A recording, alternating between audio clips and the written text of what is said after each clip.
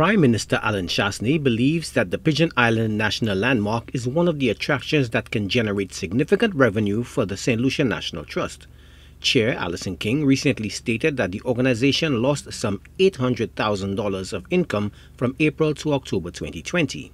The trust must now find innovative ways to attract visitors to heritage sites amid the COVID-19 crisis.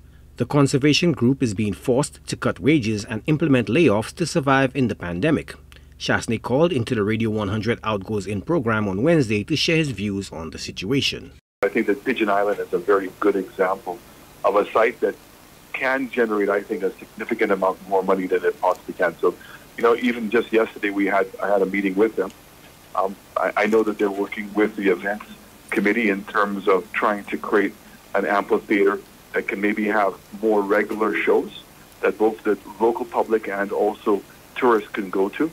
And I think that the revenues that could be generated from those activities will not in any way conflict with the Pigeon Island as a historical park, but would generate additional revenues which can help them develop some of the other sites that they have that may not be as commercially viable.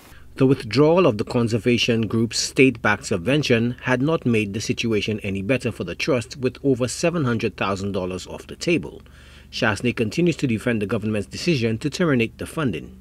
The idea of this subvention is very clear. I mean, the monies that we were giving to them were for capital investments, and the state remains very committed to doing that, but was certainly not funds to pay for the recurrent expenditure. We think that the trust has had a significant amount of time to get its business in order, and it ought to be doing that. And it does generate some money. Obviously, it was hard hit this year because of what's happened to tourism, like many of the other businesses in St. Lucia. And we certainly have a dialogue, an ongoing dialogue, to see if we can help them in that regard in this interim period. But certainly we want to see a commitment from them to develop some of their sites and to make them more commercially viable. The trust has reached out to the Prime Minister for financial assistance, and the two sides are currently in talks. There has been tension between the group and Chastanet over a number of decisions taken by the current UWP administration, which the group believes jeopardizes the environment and the country's patrimony. The Prime Minister is hopeful that the trust can explore other means to generate revenue. Our trust is not the only one that has struggled with that problem. It's a perennial problem, this conflict between conservation and development.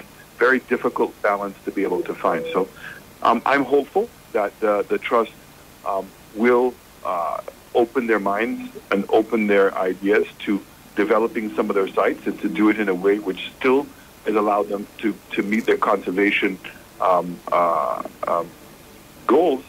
A number of heritage and cultural sites worldwide have closed down due to COVID-19 lockdowns and measures. The pandemic has forced conservation groups to brainstorm new ways to make money, attract visitors, and stay afloat. Joachim Duplessis, HTS News Force.